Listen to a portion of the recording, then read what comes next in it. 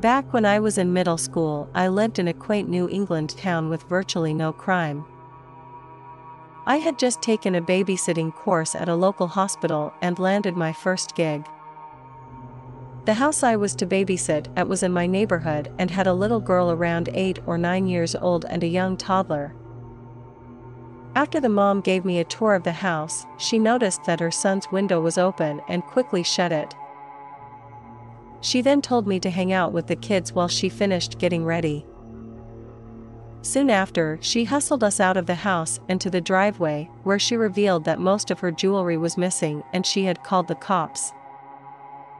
As I stood there, about 10 cop cars came speeding in and officers with guns drawn burst into the house. I was ordered to leave, so I headed home, thoroughly terrified.